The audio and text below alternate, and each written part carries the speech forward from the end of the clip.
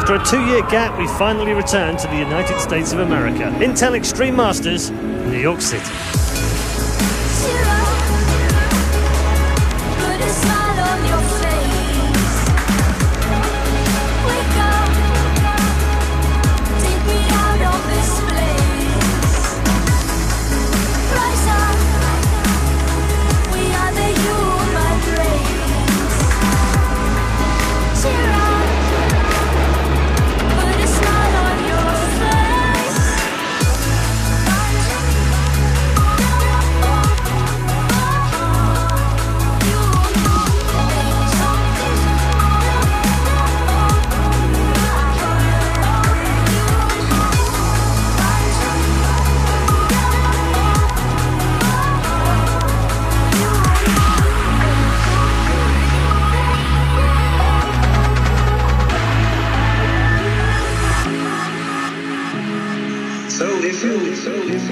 Really, go the whole way.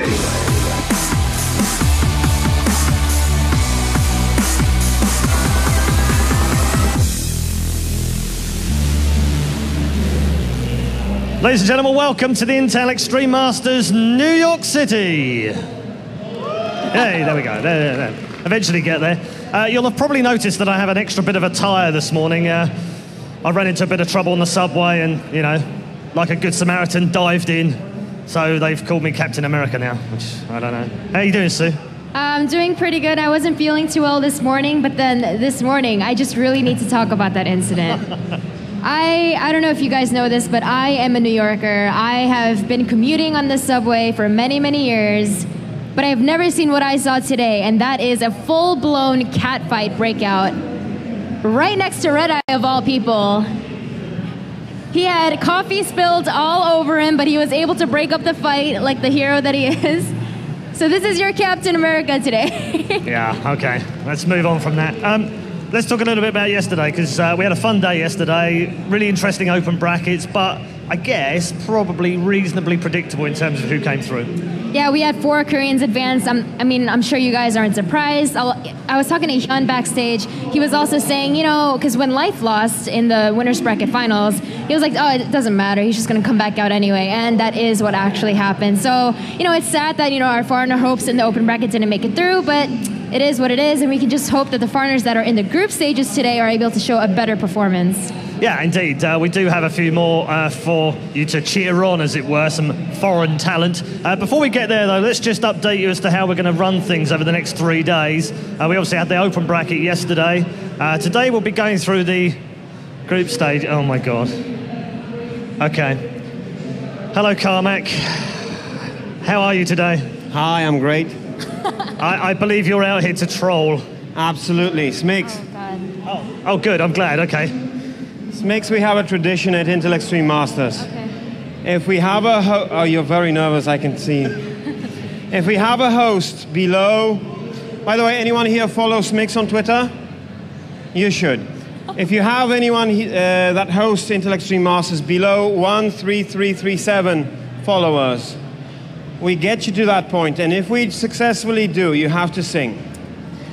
So if you get, by the end of the event, I'm not done here yet. By the end of the event, if you get 13,337 followers, we need you to sing for the end credits. God. I don't take no for an answer. Okay. Well, guys, I'm perfectly fine with you guys not following me. It's perfectly understandable. There's so many other people to follow. I understand if you guys don't want to follow me. I mean, who wants to see my tweets anyway? Okay.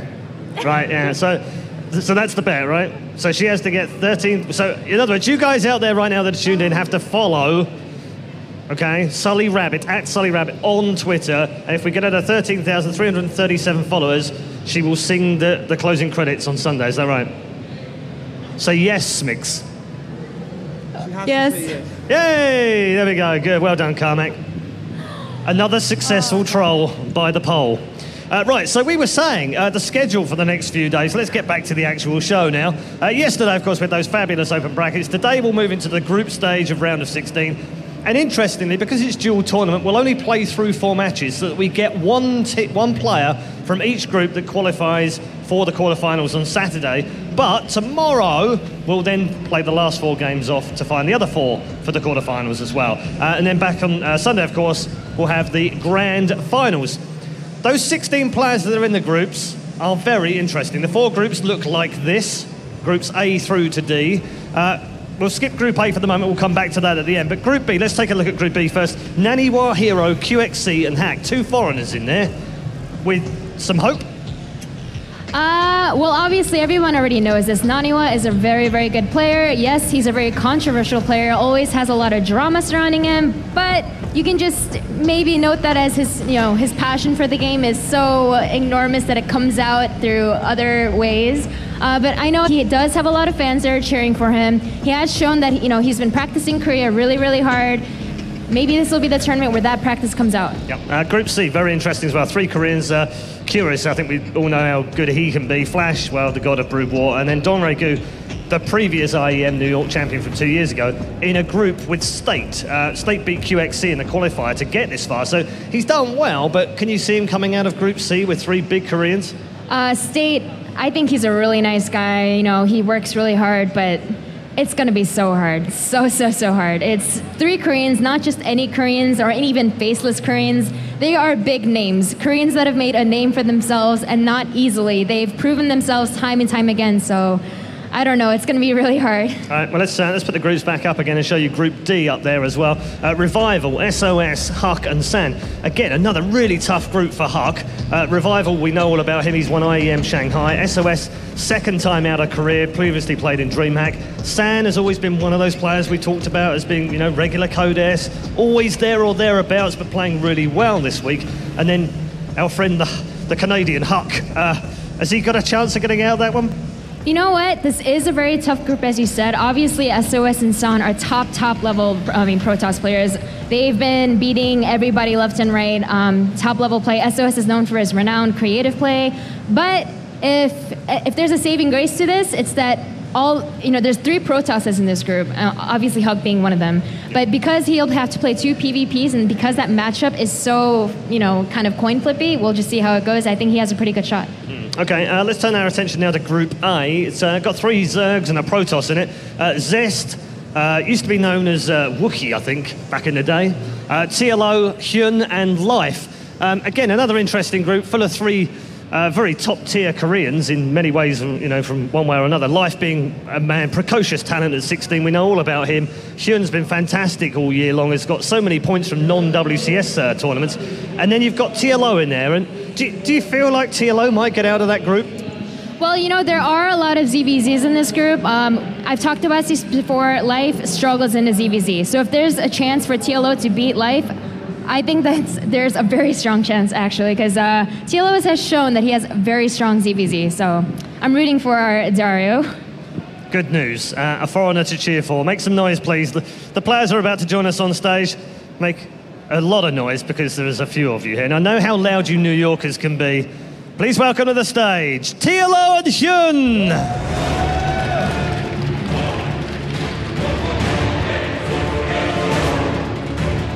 The sign in the front row says "Unbelievable" or "Bleed Liquid Blue." I like the fact that we've got one of each in the front row. Ladies and gents, it's time for game number 1 of Group A. Here's your commentary team. Nathanius, take it away.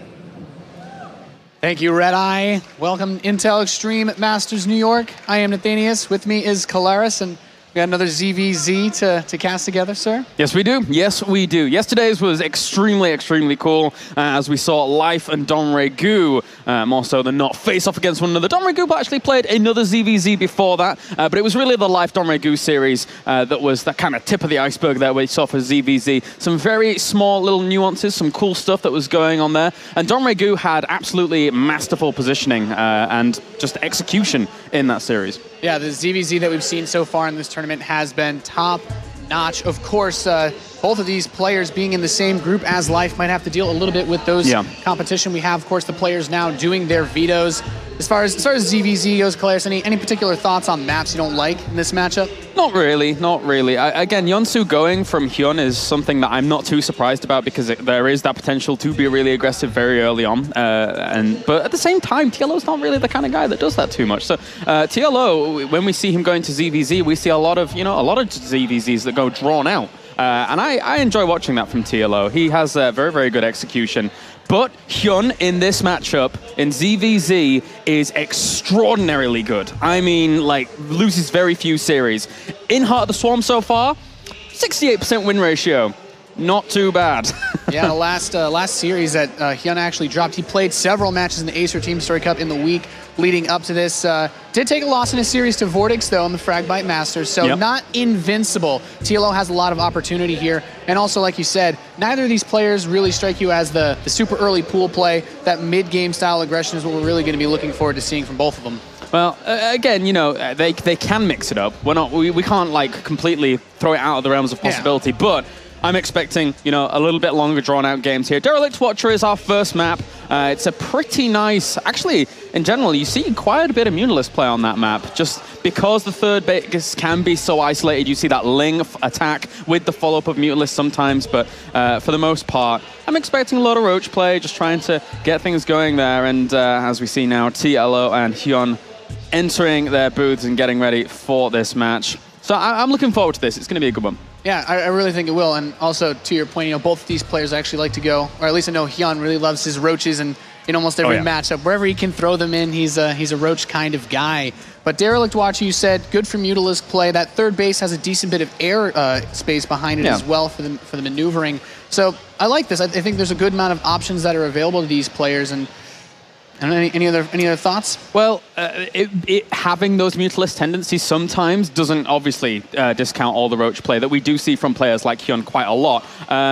And because there is so much space in the middle of the map, because you can get really good positioning, it's something that we see very well executed in WCS Europe by people like Targa, for example, then you obviously can see very, very strong engagements from each other. And more so than other maps, when you see that Roach, if you want to transition onto Infestor, I actually feel that Hydralisk is a little bit better on this map to transition to quicker. Because if you go for Infestors and your opponent has set up such a great concave, then they're very thinly spread. Fungals aren't going to be as well executed in those really, really open areas in the middle of the map. So it's a very, very small thing, but it can be important. Yeah, that's a good point. As compared to a map like Belshire Vestas, there's not as many twists and turns. The center of the field is very exposed. Actually, I like that analysis quite a bit. The area of effect spells won't be as strong, and I think that's also going to make sure to push the mechanics of these players. Of course, TLO, a guy that really takes a lot of pride in his mechanical ability, putting out those units, getting those injects, and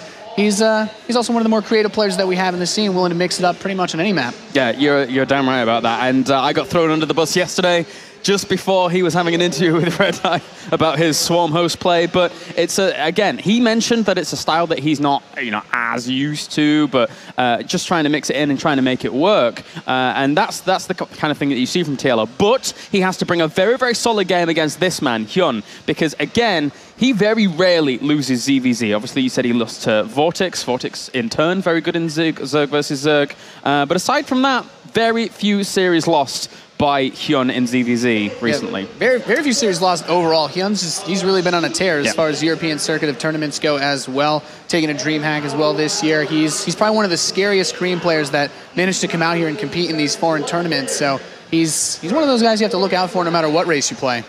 Definitely. He's an absolute monster. He's one of the players here that can go all the way. It's interesting because he was initially seeded into the open brackets. But then, because we had a few players actually drop out and stuff like that, he got promoted to business class. He's now he got straight into those group stages, and rightly so. He's got a good win ratio across all the matchups. He's been a champion, but can he do the business here in New York when the player lineup, just in general, even for his group alone, with players like Zest, TLO, and Life in there, really, really top-level play from those players. We saw Zest in the Korean qualifiers look absolutely amazing, and he's really what I want to look out for this tournament. That's a very good point to make. Aside from anything that happens in this group or even in this match, there's so many other good players to go up against once these players do reach that third group stage.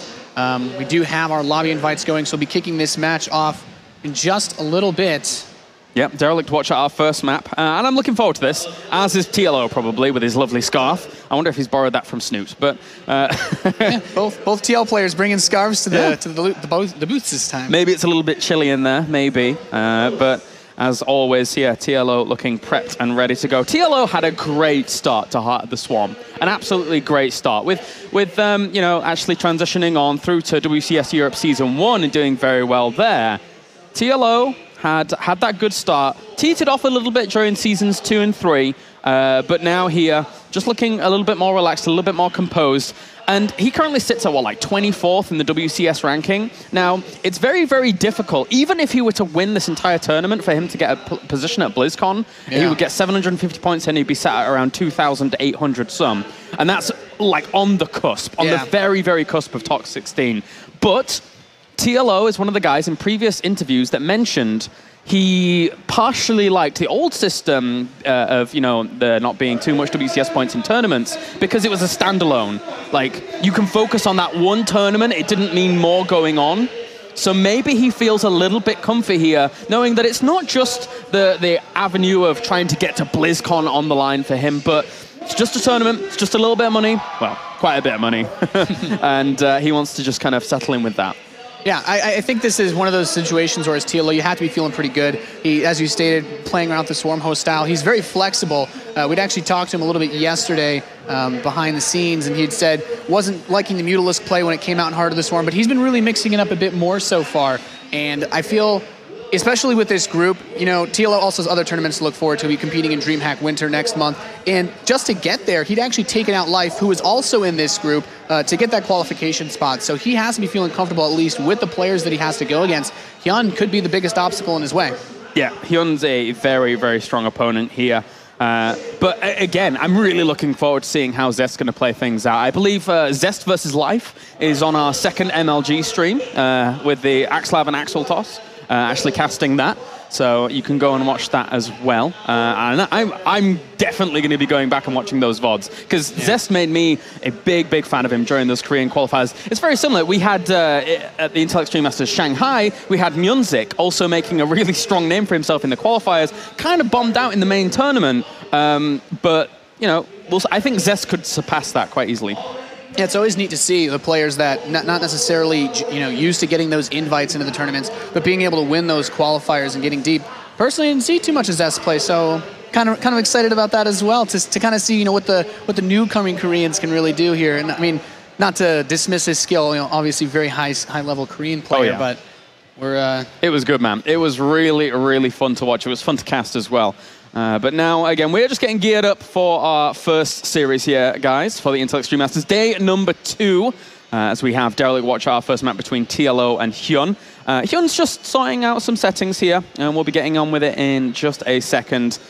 So bear with us, guys, whilst HyuN make sure he's comfortable. It's all about the players here. It is certainly all about the players. We want them to feel as comfortable as possible when going into these games. And actually, you know, for this season in general, I'm glad we have booths. Booths is a cool addition. It's really nice. And if you ever talk to a player, it's that you get that cool feeling of being in the booth. You've got that position of power. It can be a little bit nerve-wracking, but you also have your personal space. You feel safe, secure, and warm while you play your games of StarCraft. It's a pod to space, man. I've sat in them before, and you're like looking out on everything. It's like, wow, this is like a little command center. I'm loving it. But yeah, we're just now waiting here, guys. In terms of the groups overall, Nathanius, who are like your picks to go very far? Obviously, there's some very clear names there. Is there anybody kind of out of the norm that you think might be able to do very well? Well, I mean, just looking at the setup of these groups, there's a lot of very strong Korean players, and on any given day, some of them can, I think, very easily overwhelm each other. For example, I look at Group D, and I see players like Revival, SOS, Huck, and San, and Huck's one of those players, sometimes he's very hit or miss in his matchups. He'll either completely destroy his opponents or he'll fall flat on his face. He's not, not the most consistent, but if he can bring it up, if he's stepped up and prepared enough for this tournament, he does have an opportunity to take them out. And I think some of the favorites, SOS, we saw San play some fantastic games yesterday. Can't really dismiss Revival, did quite well for himself at the IEM Shanghai. And he's just one of those players that can really come out. A lot of his former TSL Zerg players they dance around for a little bit and then they just come out of nowhere to strike for a big victory. Yeah, they certainly have done. And HyuN was on TSL for a while, I believe, as well. Yeah. Yeah, so there is certainly a lot of pedigree behind those ex-TSL players, the SCV life, that actually it was one of my favorite teams until it ended up disappearing, man. Oh, I loved TSL. It was so much fun. You had, like, Killer on there as well, or whatever he's called now, Swagger. I don't know why he changed his name to that, man. But other than that, yeah, very, very cool team. And now TLO is also just getting ready here as well. But if I look at the groups in general, I would like to see Zest do very, very well. But I would also like to see Curious. In fact, just the two people that went through from the qualifiers for Korea, they looked great in the qualification processes. Curious, in fact, actually defeating Innovation during all of that. Was it? Yeah, I think so. So pretty cool stuff. Pretty cool stuff. Not easy to get this far, but looks like we've got everything set up, guys. We're going into the game. We'll be starting the first map of day 2 here at the Intel Extreme Masters New York. As we shall. Derelict Watcher will be our map. Let's get into game number 1 for our first ZVZ of the day. If we have spawning down to the bottom left-hand corner, our blue Zerg, representing Quantic Gaming as well as Korea. Ladies and gentlemen, give it up for HyuN.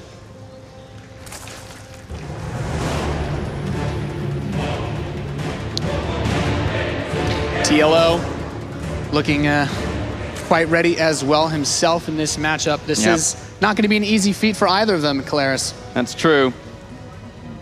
And spawning up to the top right-hand corner here as our red Zerg, representing Liquid, as well as Germany. Ladies and gentlemen, give it up for TLO.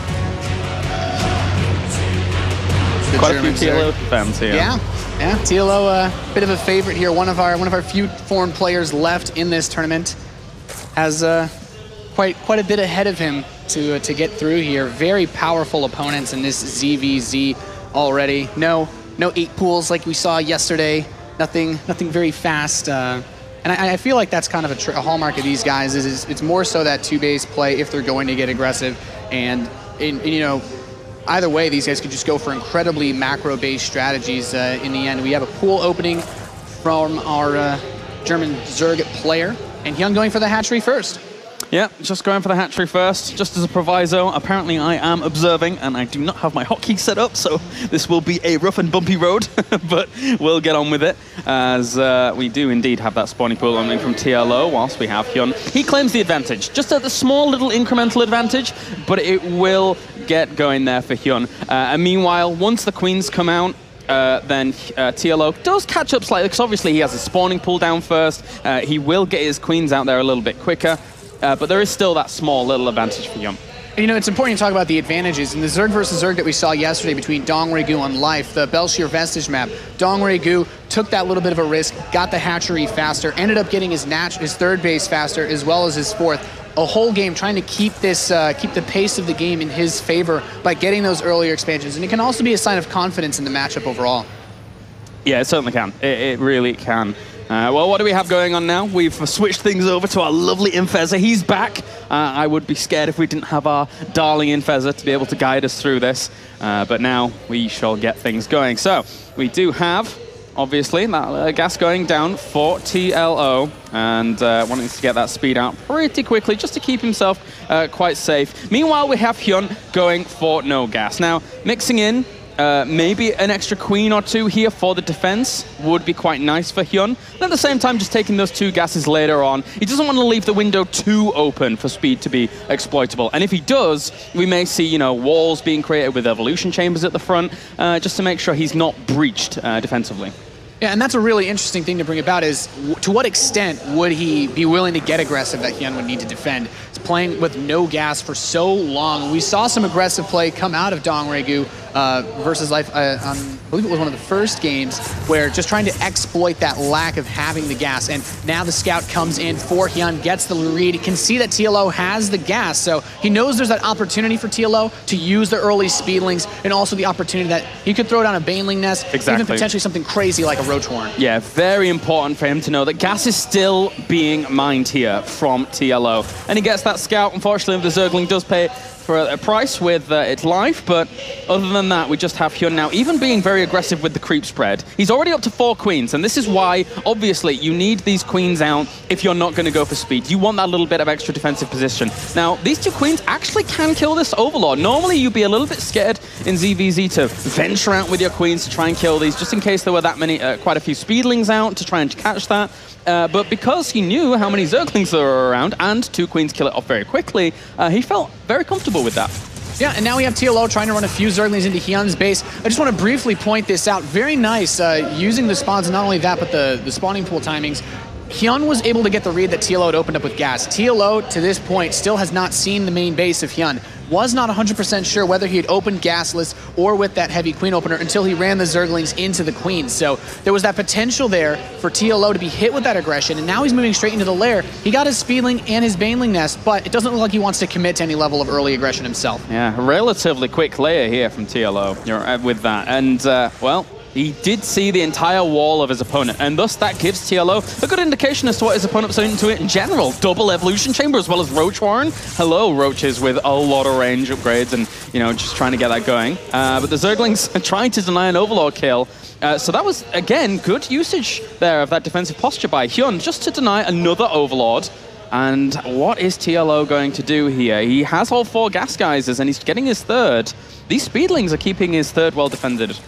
Yeah, this is kind of an interesting setup from TLO. He has a few options here, and as he takes the Spire, looking at what HyuN has set up, getting the +1 Roach attack, getting the +1 Carapace, he'll have an opportunity when his lair finishes up to maybe try to go for Roach speed, try to hit some sort of timing, but with how fast this lair came in, it looks very good for him to actually get the tech together. Nice try-outs around there, but because he has so many queens early on, he banked up a lot of energy for transfuses, so can push that away. He tries to take his 3rd, but that's going to get cancelled. It's going to be forced to cancel. He just doesn't have the amount of units to defend it, and this is really, really good opener here from TLO, but at the same time, how is he going to use his Spire? With the Roach one going down as well and combating 1/1 Roaches, if HyuN wants to, you know, try and get something out to deal with Mutalisks if he goes for it, we might not see a full committal here to Mutalisks for TLO, but he's done so much about denying that 3rd base. Yeah, it's really nice, especially since he already has his own 3rd base completed. Not yet moving into the drones, but with this fast of a Spire, he can get some Mutalisks out to help push away this Roach shove that is going to be coming from HyuN. His Roach speed is now almost halfway done. These Zerglings continuing to just be aggressive, finding every little hole that they can, even shoving away those creep tumors that you mentioned. HyuN, uncharacteristically, we're seeing just a lot of creep spread, something that a lot of people debate quite much in CVZ, whether to give your opponent that speed boost as they're coming towards you at the exchange of the vision of seeing them coming. I'm under the impression that, you know, if he does want to be more aggressive with that creep spread, then maybe he just wants to get really, really aggressive with these Roaches and pile them across the map very, very quickly. But you know, it was getting a little out of hand. Obviously, his 3rd base is about to get up. He can defend that quite nicely with the Roaches, but he has to be careful about this Mutalist follow-up. The creep spread in the middle between these 2 bases is going to help those queens to get over to that 3rd eventually and then be able to defend that against the Mutalists that are coming along. But right now, HyuN has very little clue about the Spire that's actually back there. Yeah, the Overseer sees the Mutalisks coming. There were no Spore Crawlers on the map behind this. TLO immediately moving into the double evolution chambers, getting his own road speed, but these Mutalisks coming to attack them. This is one of those situations where HyuN says, I have so many hit points. These Roaches are so tanky. I can use them to try to deal damage either way, potentially shutting down this third base to Mutalisks. Yeah, the Roaches can't shoot up, but they cannot, the Mutalisks can't kill them fast enough. And HyuN absolutely had to move out here, and he actually is going to do quite a bit of damage with these Roaches. Remember, they do have 1/1, so really, really good upgrades. The Mutalisks, though, if they didn't have to be dealing with all of these Roaches that are going to kill the third, this is a great move by HyuN, then TLO could have been over the other side of the map with these Mutalisks. So an absolutely important move out here by HyuN that has bought him a lot of time, but he loses a lot of Roaches. Does the counter from TLO, if he wants to go for it, shut his opponent down?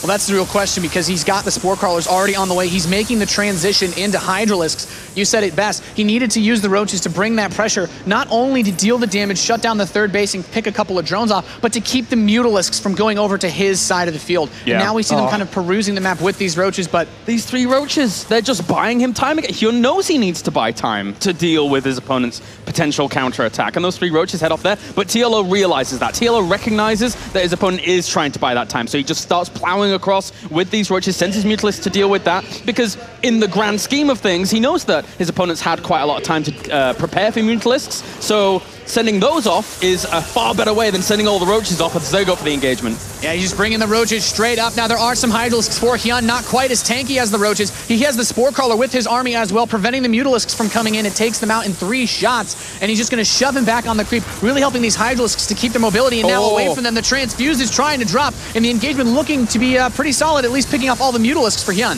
Very, very nicely done with this Transfuse is there, and still the upgrade advantage in favor of HyuN. Those roaches trying to do something, but they're really not getting a whole lot done for TLO. This cost effectiveness for HyuN has been far superior, because behind this, his third base is still mining. Yes, he has 1 extra drone, sure, but it's the overall income that really, really matters here for HyuN, as well as that upgrade advantage for a second. Yeah, that slight income lead over a course of several minutes really starts to snowball on itself.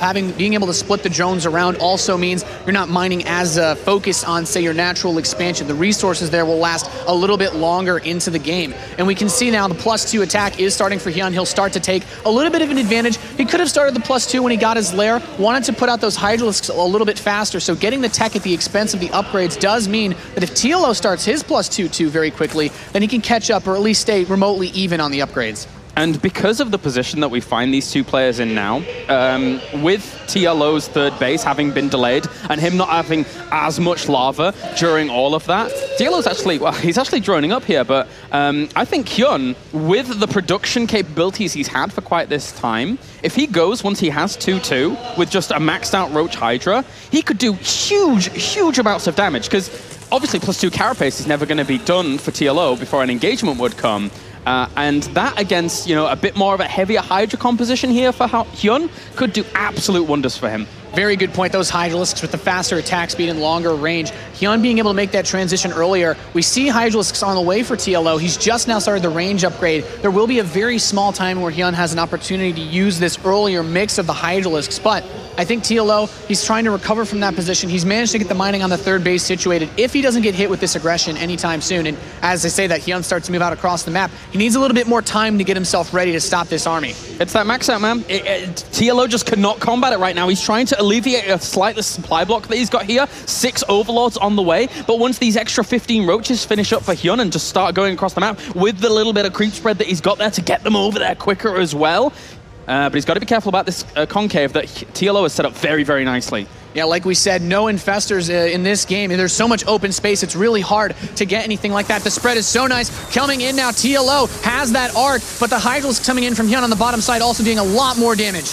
He went just before +2 weapons has finished here as HyuN, so he doesn't really have that extra advantage, but at the same time, he's still just going to overpower. His army was so strong, his production capabilities behind this, after he got his opponent's third, were fantastic. Even the Queens come along for the ride here as well for HyuN, and now he takes full command of this game.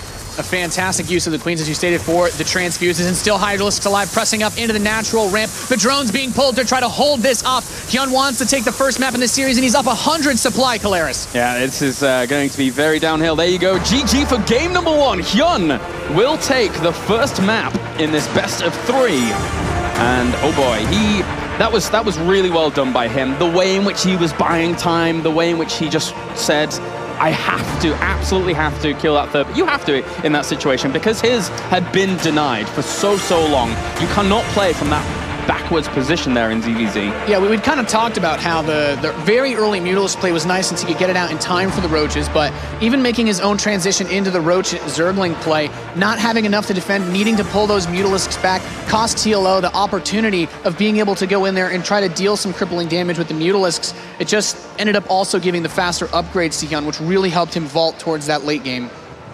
And now we go on to game number 2 in just a little bit here. As TLO has to pull himself back into this. Akelon Wastes is our map. There are a few locations on this map, especially at the chokes of bases where infestor play after Roaches can become very, very evident. But it's exactly how we said going into game number 1, that you don't see them as much on Derelict Watcher because it is so open. And as we saw in that last engagement, you imagine landing Fungals on those Roaches that were just in a line, nothing really behind them. That's nowhere near as spread effective. out. So spread. Very little opportunity to deal any area of effect damage with those forces, but we're loading into map number 2, Akelon Waste. As you stated, a lot more choke points, but we're here, and well, It's time to kick off game number 2. Oh yeah, man, I'm looking forward to this. Intel Extreme Masters New York, as we have game number 2 between TLO and HyuN here on Acheron Wastes. All right, spawning out to the bottom right-hand corner here as our blue... No, actually, let's go up to the top left-hand corner for a second here. Spawning up to the top left as our red Zerg representing Team Liquid, as well as Germany. Ladies and gentlemen, give it up for TLO. TLO going for a pretty interesting strategy last game, but not really able to make it work versus that big roach push. It's a tough one. It is a tough one. And now this man, currently 1 game up, representing Quantic Gaming as well as Korea. Ladies and gents, give it up for HyuN. HyuN opening up 1-0, very secure, very confident in this match. Went with the gasless play to kick off the first map, and that wasn't even one of the maps with the smaller ramps. There's still a good amount of space that you can abuse in those situations. Acheron Wastes is quite similar, very large entrance into the natural expansion. And both players no early pool for the second game. Just important to just make sure we know everything's going to be starting off reasonably slow. Yeah, we'll see what they want to get done here. It is one of those big macro focus maps on Acheron Wastes, not only in the other matchups, but you can also see it a lot in ZVZ here as well. And one thing that you do see a few times, especially from TLO, is what we saw in Challenger against Livco, which was, you know, a try at Swarm Host play in this matchup. And if you can get to it eventually, yes, it does provide you a lot of stability, but it's getting there, getting the number of Swarm Hosts that is a tricky slope, especially against a player like HyuN. That if you are going a little bit more tech heavy and trying to kind of skip normal standard steps in ZVZ, he will say, well, I'm just going to get a lot of units and kill you. Yeah, so, I mean, tough. Just looking at the push that he brought in the last game towards the third base of TLO, if you try to rush for any other level of tech, that Spire was in there just in time to barely hold it off after he'd already lost the third base. This game, however, we see both players opening up relatively similar. No gas yet for HyuN, but both players with the hatchery first into the spawning pool. No real distinct advantage as compared to the first map. Yeah, and it's a good point that you actually bring up the Spire there, because it was something kind of like a little bit fancy that TLO was trying to do, a little bit surgical, a little bit precise, but then HyuN, he is the unstoppable man. He's just that sledgehammer blow, a very, very basic unit that just comes in and absolutely wrecks your day. So maybe, you know, all of that gas investment for TLO, the Mutalisks, let's be honest, they did not pay for themselves at all. Yeah, I mean, you have to look at it as, at the end of the game, both players ended up going for this pretty much the same composition of Roach Hydra. The difference, TLO delayed himself by trying to make the Mutalisks work. There wasn't a hole there to prick against HyuN with, so I feel like this game, maybe not take that tech risk. We might see TLO just try to play HyuN's game here a little bit the same way back to him. Yeah, I think that's a really good point. I would like to see that. I would like to see TLO basically just go back to basics. Just it's time for that Roach mid game, seeing what my opponent wants to do from there, and maybe even playing from a little bit behind against his opponent if he wants that full scouting information. And HyuN already gets in with 2 Zerglings to see what's going on. He still sees more gas on the way while speed is being researched. Yeah, I kind of like this play from HyuN. He always making sure to get those Zerglings inside. TLO was not able to last time. The Overlord getting picked up by the Queen does mean at least 1 Zergling will get in for TLO. He will be able to see that there's no gas taken yet for HyuN. However, he's already made the commitment into getting his lair together, so it doesn't seem that he wants to try to find a way to abuse this. Now, the question is can TLO exploit this in a similar way to how we saw Donregu and Life play out? No, was it Donregu and Sasquatch? Yes, it was. Can he exploit this? Because now he sees no gases, obviously. Does he say now, Baneling Nest goes down, speed's on the way? Does he make a lot of lings here and try and go for this? Because he knows his opponent can't have Baneling Nest. He canceled the lair. He canceled the lair, exactly. Yeah, he's going for the tech. It looks like TLO wants to try to exploit this potential weakness. The lack of gas means no speed available, no Banelings available for HyuN. He's just acquired double gas after the Zergling got kicked out. He actually took all 4 gas geysers, so HyuN needs to play a little bit of catch up here, get his tech together, because TLO's already pumping out tons of speedlings. But this is the cool thing. HyuN knows kind of what was going on as well. Maybe he doesn't, because there was the layer on the way now. He took all 4 of his gas geysers. He's trying to get in gas as quickly as possible, maybe to catch up with that, but he hasn't started his speed. speed. He's just going for Roach as well as the Evolution Chamber. He's going to try and hold at the very ramp, I feel, here, whilst getting another supply block on his opponent. These queens are a little bit exposed out towards the outside. The Zerglings are making their way over here. Being able to catch them before they can retreat to the wall would be very nice. Another Evolution Chamber. He's trying to get the wall set up. The queens are getting into position. The Zerglings will be able to bypass that, though, getting us around on all 3 of these queens, and the drone's already being pulled from the natural to defend for HyuN. It's 35 Lings against 0. 0 Lings. 1 Spinecrawler trying to hold on here for HyuN, but it's not going to be enough. The drone's also in combat, but that is all he has. He's got Lings on the way. Are these going to be enough to hold this? They don't even have speed. TLO finding the perfect way to exploit the weakness of HyuN's build, getting in that the natural mineral line, bringing in additional Zergling reinforcements. He's constantly streaming them across the field, now building Banelings at his opponent's base. There's a few Roaches on the way for HyuN, but he's lost so much getting here, Kalaris. What can he do to really hold this back? Not a whole lot. He's going to try and get those Roaches out, but he's taken so much damage. He hasn't taken too many drone losses, but all in all, with that Baneling waddling in, and there's still so many Lings available to him. He can just go in here, surround more drones, kill off those Roaches as well if he wants to. TLO, with such a commanding position in game number 2, read his opponent perfectly, and HyuN was not able to deal with it. Yeah, just a fantastic play. He can try to maneuver the drones around as much as he wants, but without that income, he's not going to produce units to stop this. 34 drones killed, an incredible amount of damage by the German Zerg, and GG, TLO takes game number 2 against HyuN. Very nice stuff there by TLO.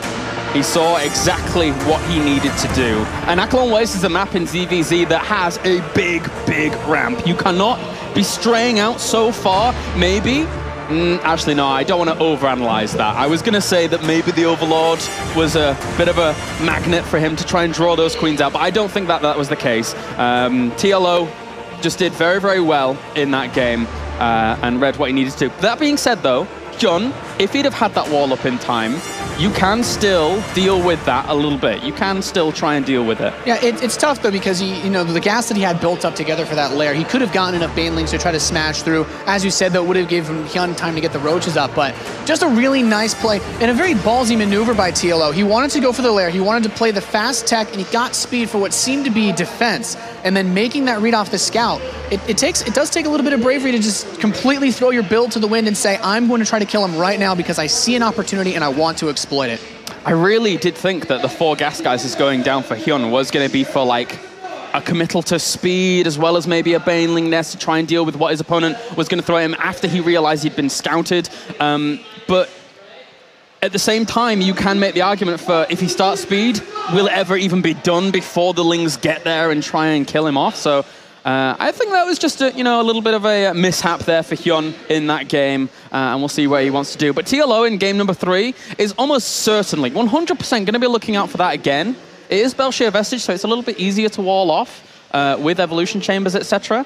But we'll see what he wants to do.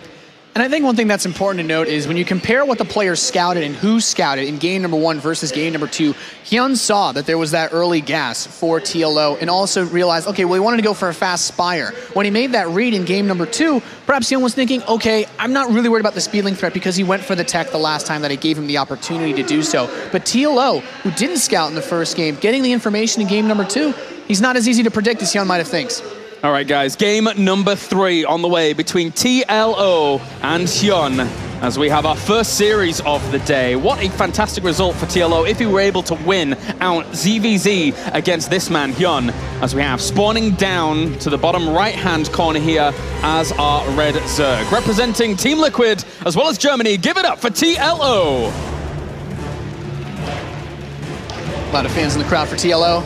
Trying to pull through. He did a great job evening up that series with a very precise and tactical decision-making in his build order there. He's a popular guy. He is certainly a popular fellow. And spawning up to the top left-hand corner, Quantic Gaming representative as well as representing Korea. Give it up for HyuN.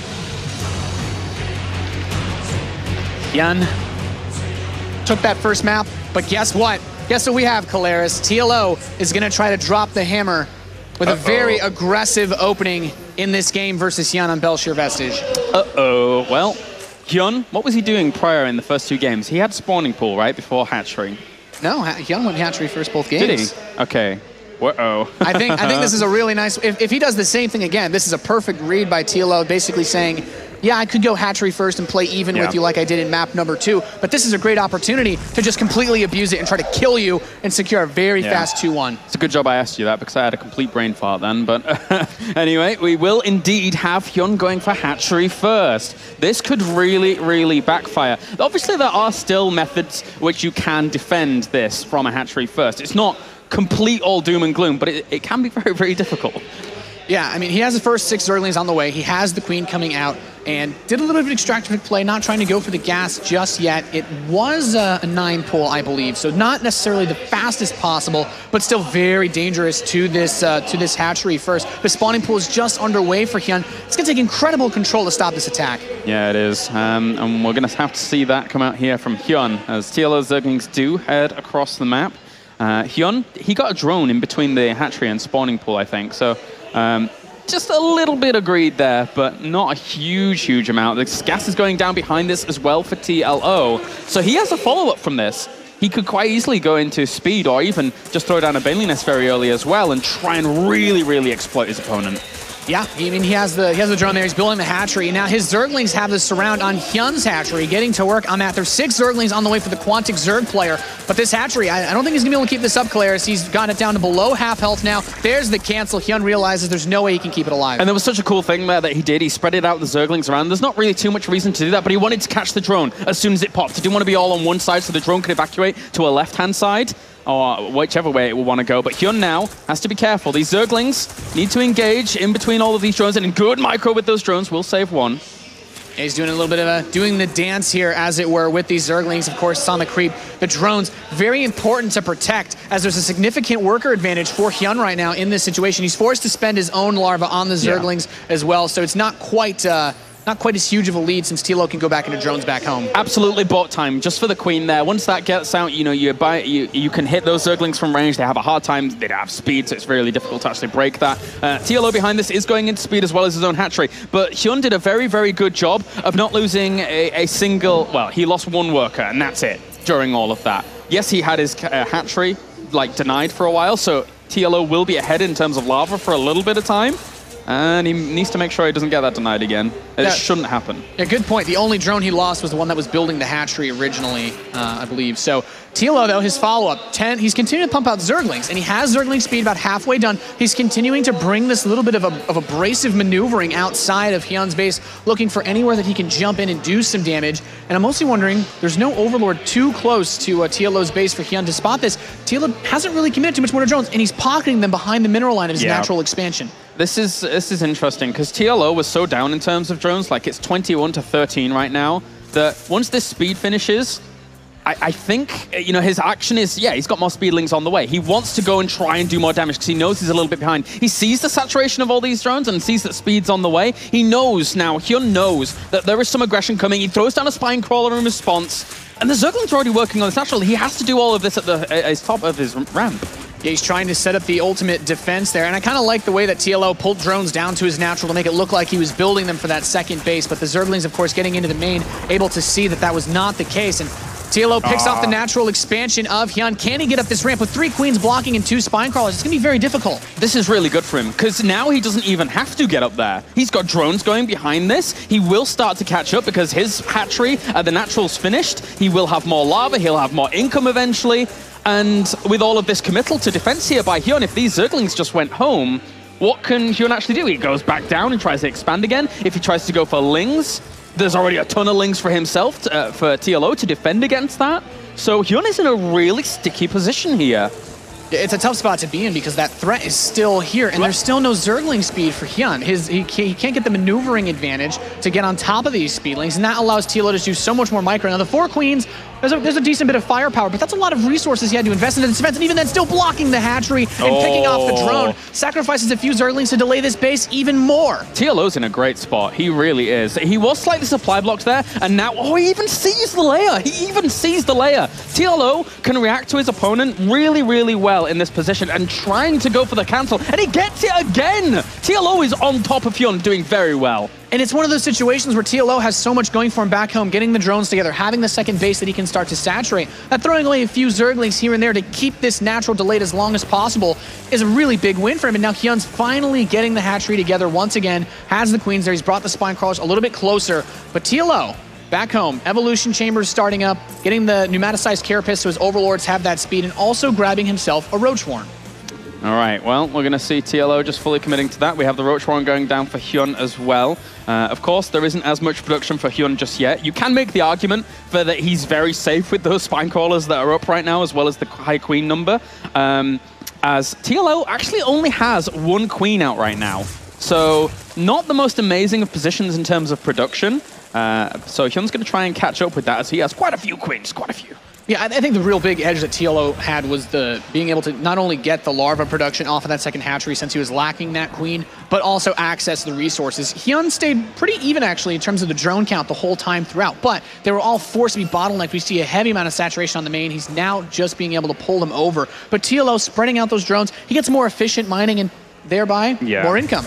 I mean, as much as, TLO was doing very, very well in his opening stages, HyuN is by no means down and out. No, he's still able to stabilize. He has his +1/1 a little bit quicker than his opponent. HyuN, obviously, mining from those gases at his main for quite a while, was banking things up. And look, HyuN even sees the progress of his opponent's layer. That means he knows that his glioid constitution is going to be a little bit quicker. Once he has his natural hatchery up, if he wants to start producing roaches, he's going to have that mobility edge, apart from against these Zerglings, which are probably going to look to deny a third if it ever goes down for HyuN, or go for a counterattack when he moves out with those roaches. TLO being a little bit nagging with random Zergling run by, tries to grab a drone for himself. Not too much luck there, but as you stated, we only have, okay, now he started the +1 carapace, TLO has, and he's also started that third hatchery. Cancel it and restart it. The Zergling still here pressuring this third, picks off the drone that HyuN was sending there, and HyuN's still trying to play without Zergling speed, makes it very difficult. TLO's got a big presence here in the sandbox. Transfuses need to go down, and he will be able to save those. So losing a few of those lings there for that, and not really getting too much reward in the end. He's looking for the drone, and will get it. Did he get it? He did. Yeah. Well done, TLO.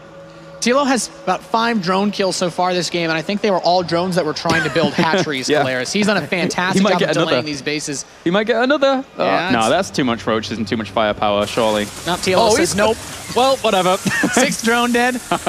No base for you, says TLO, as his third is now about 70% done. So he's still getting these bases faster, and this worked out actually quite well for Dongregu against Life yesterday. Being able to get the bases up more quickly, of course, a very different game scenario. Yeah. But TLO is staying on top of his macro and always keeping his eyes towards the later phase of the game.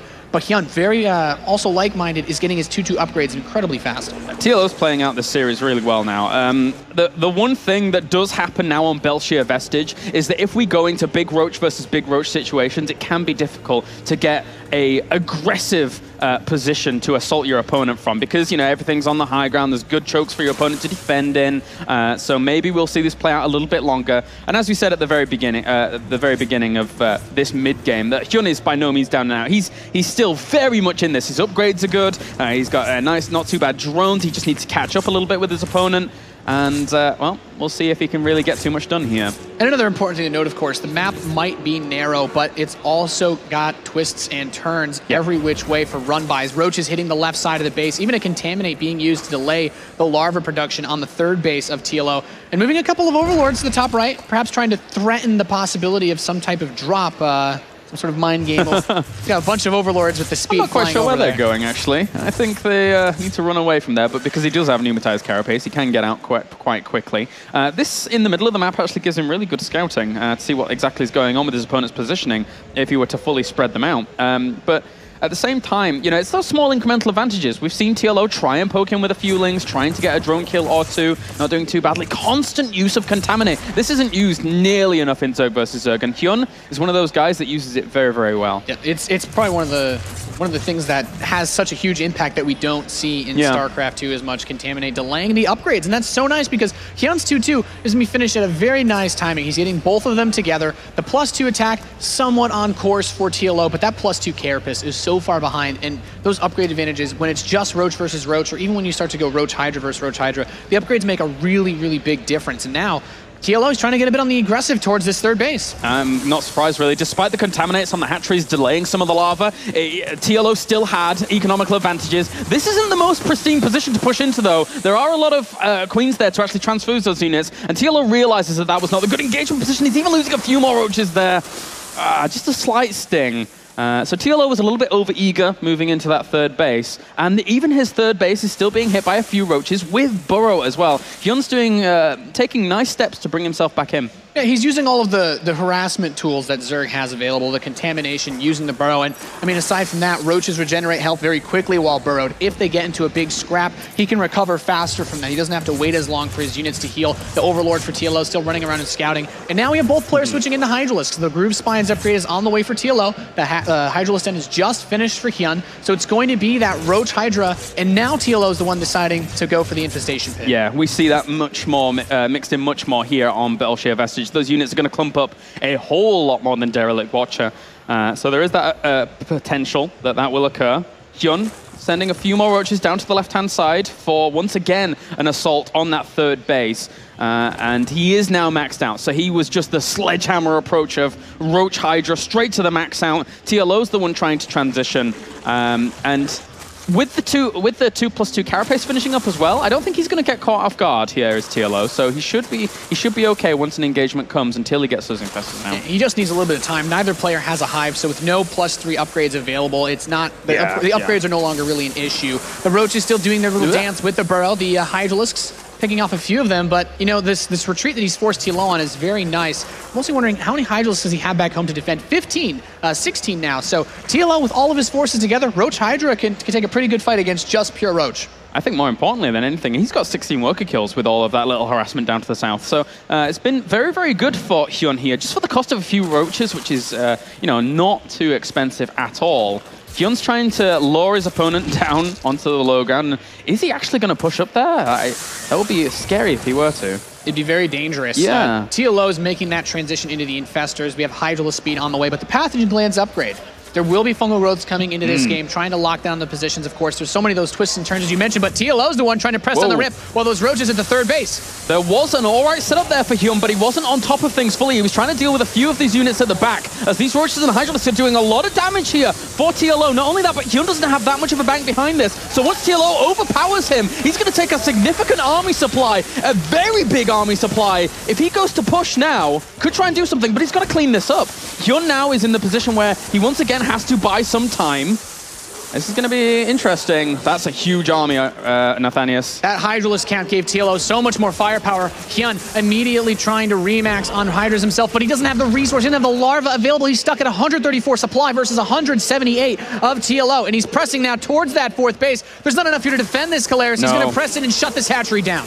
Oh, it was so clear during that engagement that HyuN was all of his attention. He was like sending those roaches into the mineral line over the other side. If he'd have taken that engagement a little bit more, a little bit quicker, then he would have had the concave advantage guaranteed. Maybe not the full firepower advantage that we were seeing there. And TLO, he did that so well. And now this pressure, I don't think he can push in just yet. If he does, it's not going to be as cost effective for him. Obviously, he can and do a lot of damage.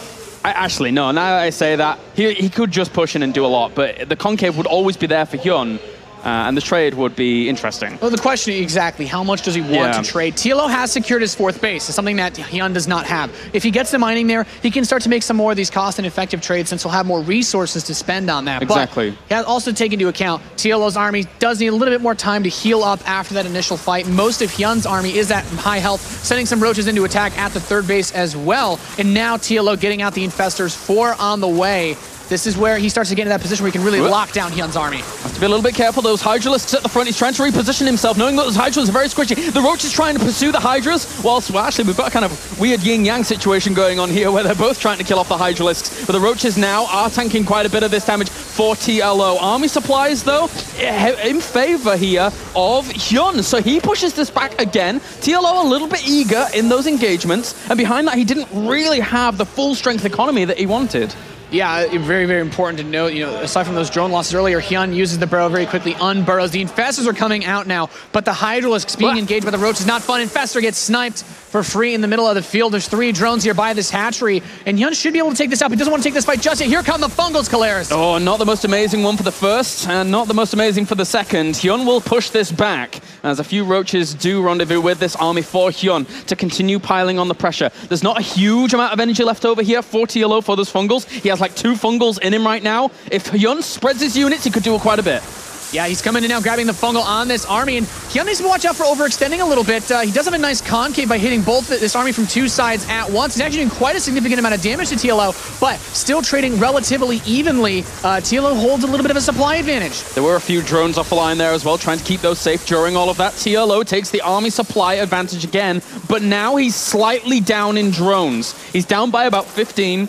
So can HyuN replenish himself? He has a little bit of money. He actually has quite a bit of money that he can replenish a few units with. So I think he makes up the numbers, and then this game continues on. But TLO, off all of this, takes another hatchery over to the right. He's already got the one over at the left. He's going to have a lot of lava, and if he gets more drones out, he's going to have a lot of economy. Yeah, I honestly thought he was taking the right side base because he thought he would lose the left fourth. But good point. Also, interesting to note, HyuN went for the infestation pit just like TLO, never got pathogen glands. He's not looking at infestors. He's trying to just win this straight up with Roach Hydra in adding in, trying to replenish that Queen Count as well. He's actually building another infestation pit as I say that. I don't think, maybe he didn't realize he got the infestation pit in the first place. Autopilot, man, completely autopilot. It happens sometimes, but now HyuN here just trying to stay. As I said, he is the sledgehammer. He's that guy, basic tech units, just comes in and tries to strike hard. Not too much fancy about HyuN. But it hasn't worked fully thus far in this game, and TLO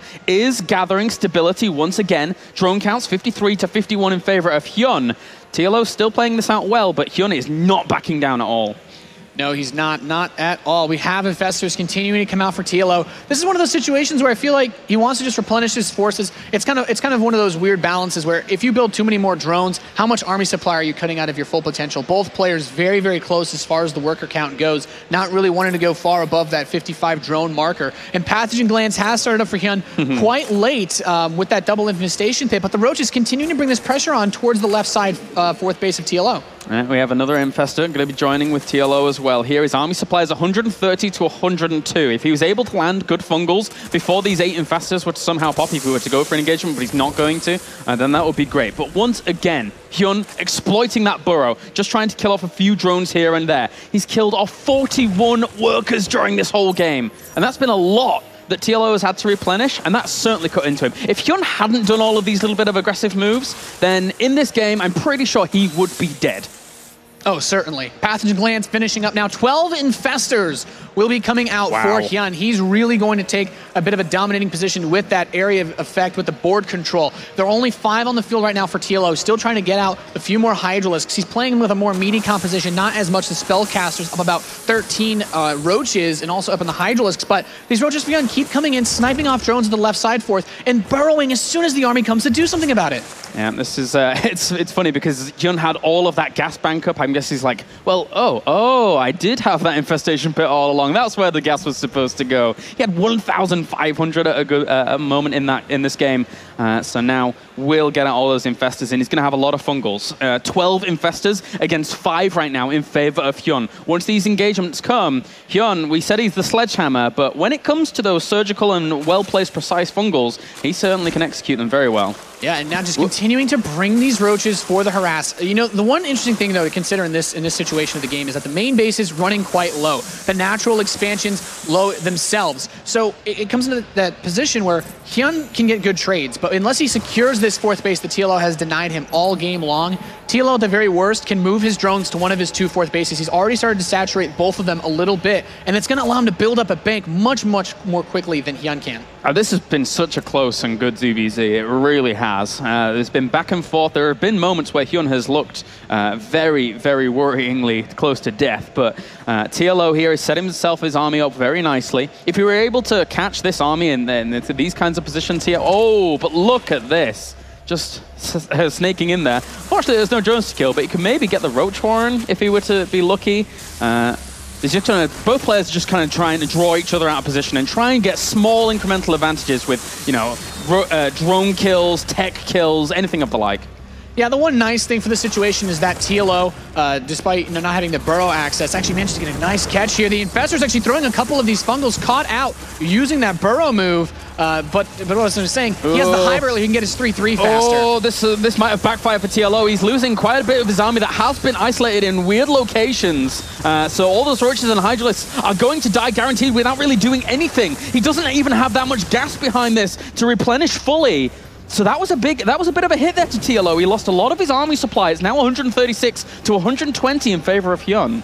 This is actually a really tough position to be in. Like you said, all those minerals, Zergling's not something that's really going to be useful in this situation. He needs to continue to get these Roaches out, and now the left side 4th base is going to be destroyed, throwing down the Infested Terrans, bringing his army over. And TLO, he's going to have a hard time holding this army off. Yeah, this is really difficult because those Infestors as well are just leading the charge. And look at this, TLO knows he couldn't take that engagement straight up with those Infestors poised to land the fungal growths on it. So he's just going to go straight for his opponent's 4th as well, trying to shut that down. But well, we have a full-blown ZVZ kind of base trade situation going on. Not something you see every day. Kalaris, as he presses in, kills off the 4th of his opponent. The majority of the mining remains at this 3rd. If he can shut this down, he can prevent HyuN from collecting more resources, but he has more in the bank. He can replenish more quickly, or at least replenish something. And also keep in mind that in this base trade situation, having access to the burrow is very nice for not only healing the units, but from staying hidden from the opponent.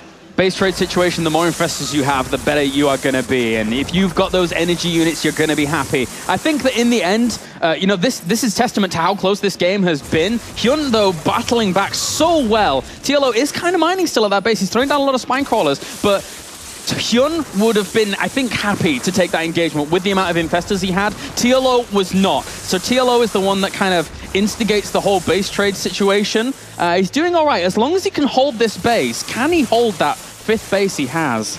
Yeah, it's a really interesting scenario because I don't think there's any detection at this base either. There's no Spore Crawler if there's any weird burrow shenanigans that were going to happen. He's rebuilding the lair. He doesn't actually have any Overseers on the map either. Very important to note. But the Infestor count, very close. 13 for TLO versus 10. Yeah. He's just actually going to press in here since the whole army's not here. He got a few out. He certainly did. And now HyuN actually trying to barrel up here. But these fungal growths have been locking down HyuN quite nicely. His army supply is 106 to 110. TLO needs to get back here with his whole army. He's trying to come from the top side, but it's not there just yet. He's trying to kill off the hatchery, morphing. But at the same time, it does end up going down. That's a lot of firepower. He's running out of buildings. He only has these 2 extractors. HyuN's just coming in now. He's fighting against this army. And TLO needs to kill this off before he can get it. But if he just focuses the extractors, he would kill him. He would kill him. But now, actually, he's just losing all of his army as well. The Infested Terrans provide up power during all of this. And TLO is down and out. HyuN is able to actually shut all of this down. What a close EVZ. So close. And HyuN choosing to chase down the forces rather than just kill off the last 2 buildings of our German Zerg player. A fantastic match all throughout. The Hydras try to come in, make a last-ditch effort, but the Infested Terrans doing what they can, focuses down the extractors, and that's going to be game, ladies and gentlemen. GG. Quantic HyuN takes the first series of the day 2-1. But at the same time, wow, TLO. He looks pretty good. Yeah, what a crazy fight. And you have to wonder how efficient is it to pull certain parts of your army away to try to snipe away the rest of HyuN's buildings, because he doesn't have the left side 4th. If even half of TLO's army is there with all those Spine Crawlers and the fungals, then maybe that comes out completely differently. And then also after having to consider just how close it was with the last few buildings being there, HyuN really didn't even need to take the fight. He could have just focused down the buildings themselves. Very, very close there in the end. And there's the winning moment from that best of 3. But again, you know, HyuN, he is a master of ZVZ, so there is certainly no shame for TLO bowing out after such close games as well. That second game, if it wasn't for HyuN's absolute constant harassment with those Roaches, time after time after time after time, then we could have seen HyuN die in that game. Yeah, it was really the harass that kept him alive, because TLO had secured so many early advantages, delaying so many times the natural and the 3rd base.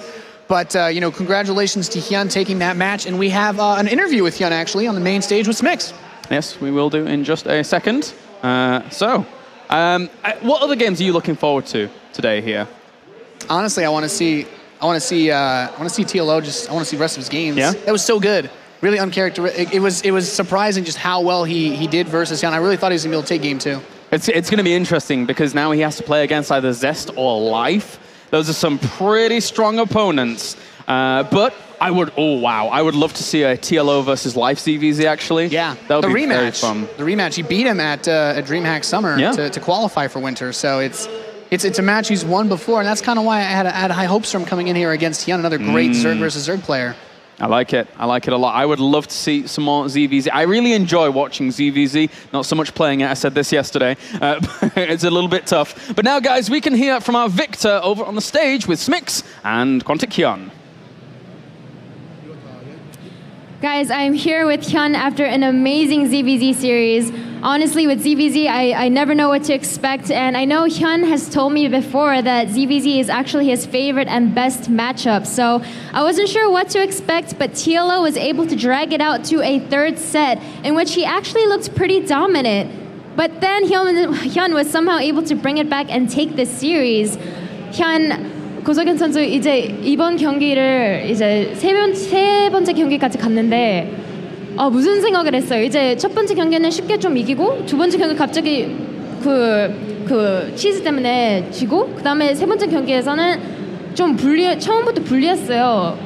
그래서 솔직히 보는 사람들이 입장에서는 질 것 같았는데 어떻게 해서 이겼어요? 좀 얘기해 주세요.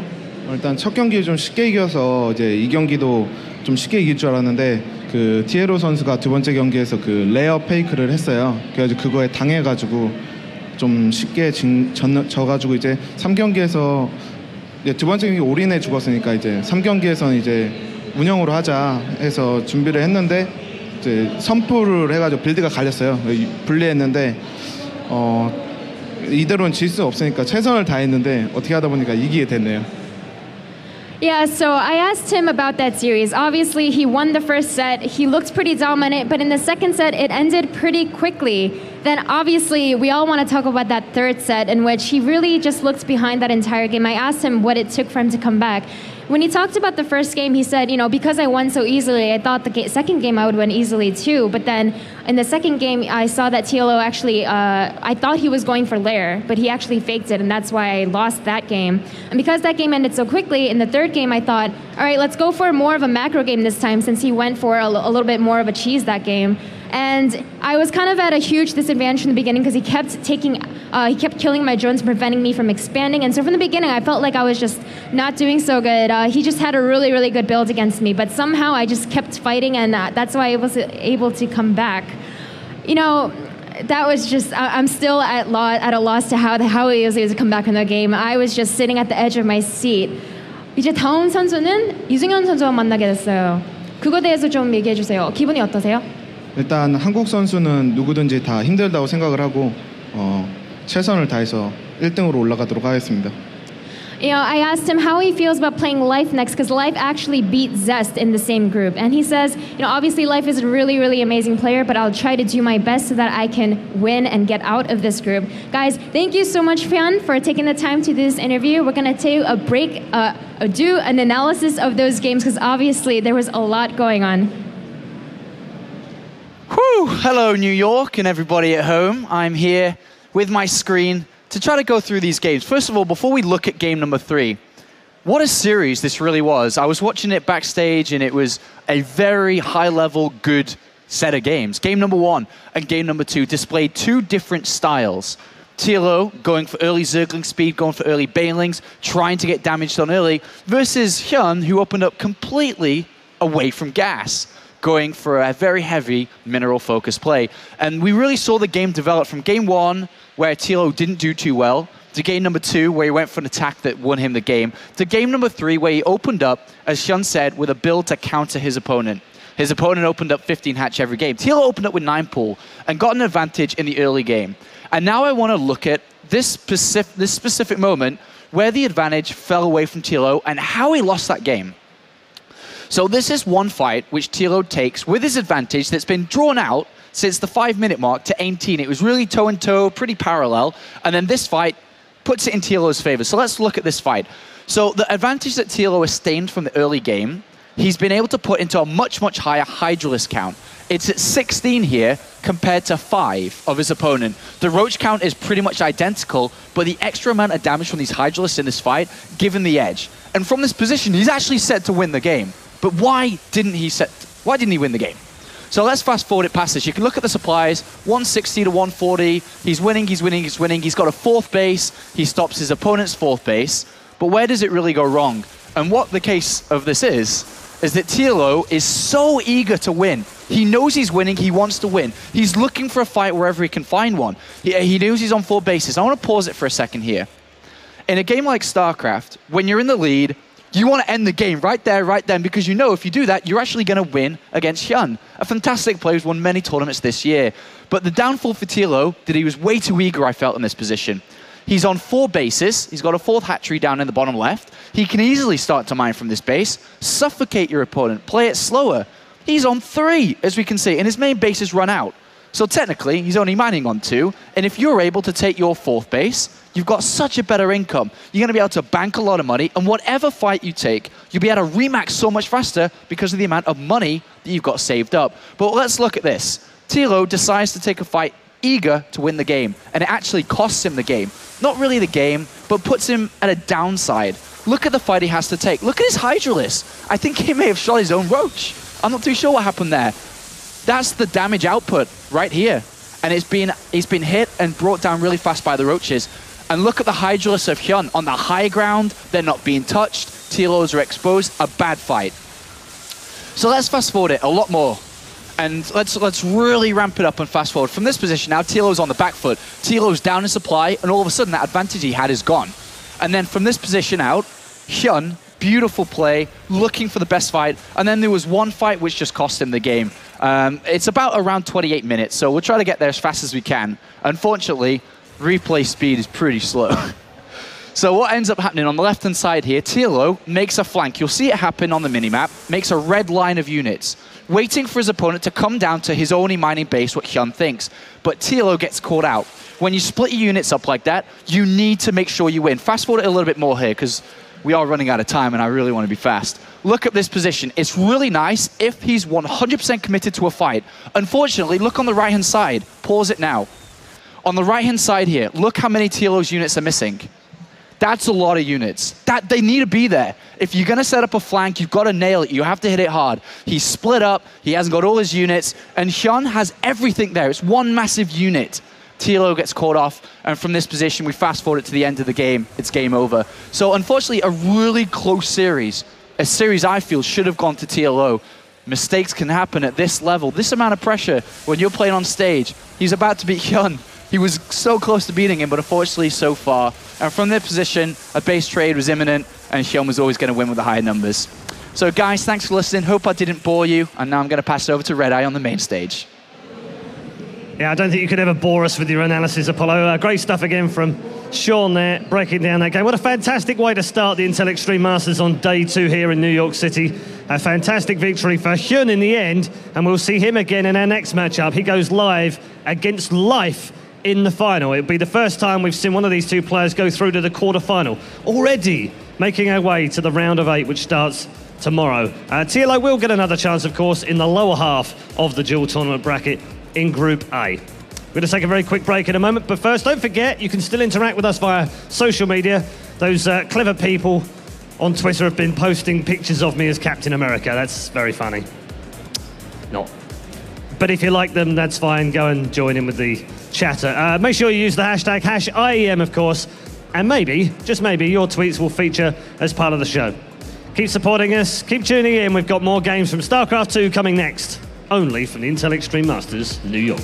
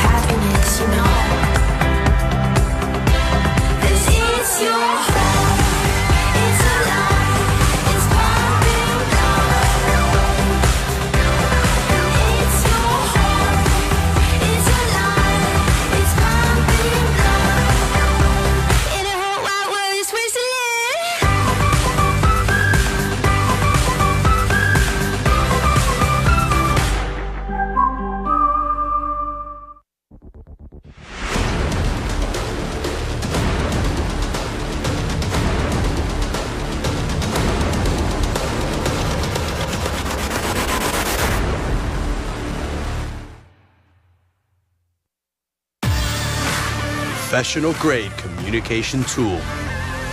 The choice of professional teams. Perfect stream viewing experience. Chosen by online streamers. Easy-to-use voice messenger service. Chosen by over 12 million gamers. Communication is always vital when competing in tournaments. Winning a match requires perfect coordination. You cannot win by yourself. Raid Call. Communication for winners.